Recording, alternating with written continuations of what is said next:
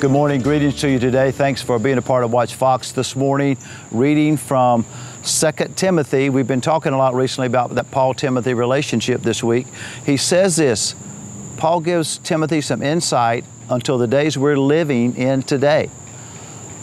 Evil people and imposters will grow and become worse and worse and deceive many, and they will be deceived.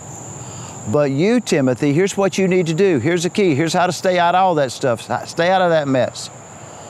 But you must continue in the things you've learned, being assured of them, knowing from whom you've lived and loved them, from a childhood how you've known the Scriptures. And he points Timothy back to the Scriptures.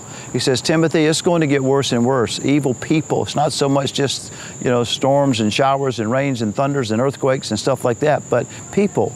They're going to wax worse and worse. But you, Timothy, you need to be different, Timothy. You need to choose your path. Remember, it's not just believing in Jesus, it's choosing Jesus. You get to choose how you want to live your life.